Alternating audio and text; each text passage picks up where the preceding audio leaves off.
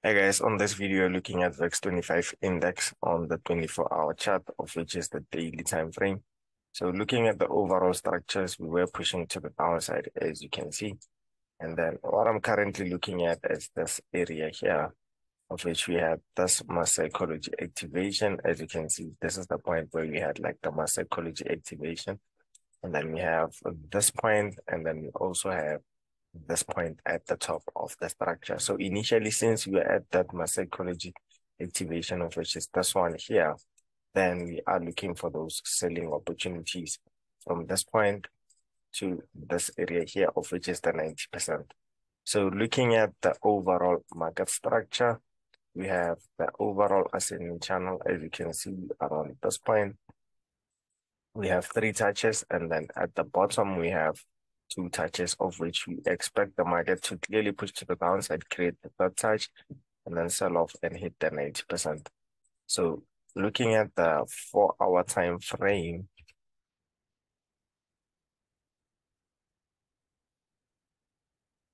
so on the 4-hour time frame, we check for momentum most of the time.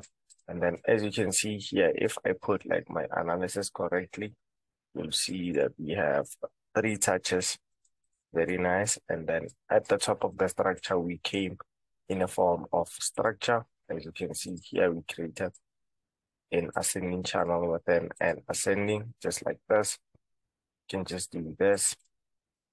And then what I'll do is that I'll put the overall 90% for this mini ascending channel that we have inside here. And then I'll cater for the structures very nicely, just like this. And then what I'm expecting, since VEX instruments have like some type of movement whereby we don't have like tight flags that we look forward to seeing most of the time. We look for those retests whereby we can expect a retest around this point, is because we had like a few touches that were going on around here. So this is a sensitive area that we can use for us to get like those nice selling opportunities from there. But moving to the lower time frame, that is where we can confirm each and everything on the hour time frame. So let's look at the hour time frame.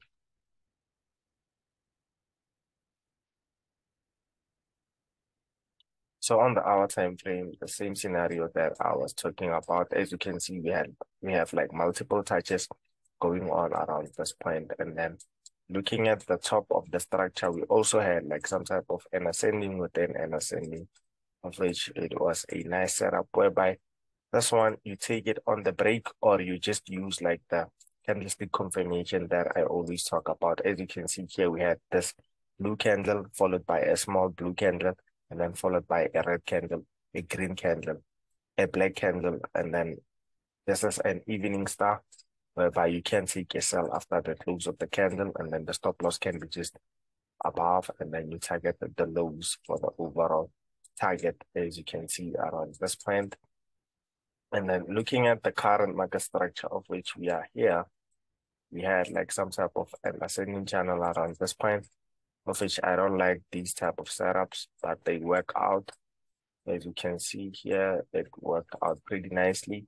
And then it had like an evening, it had an engulfing candlestick pattern, sorry about that.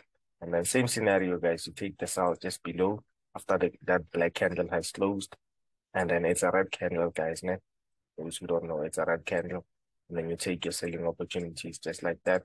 And then on this one, what I'll be expecting is for the market to clearly reject very nicely from this point here, from this point.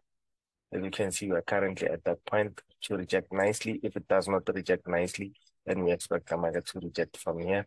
Then we sell off, and then we hit the overall 90%. But initially, what I'll be looking for is a sell around this area here, just because we have multiple touches from the left, as you can see here. If I can just put it from here, then you'll see that we have like multiple touches. And then if you use like those areas, you can see that this is a break of structure. This was a lower low, and then we created a lower high around this point, and then we have a lower low. So we expect a lower high from this point, and then we expect a lower low to push to the downside if you're using market structure. And then this is the area where we look for those sells.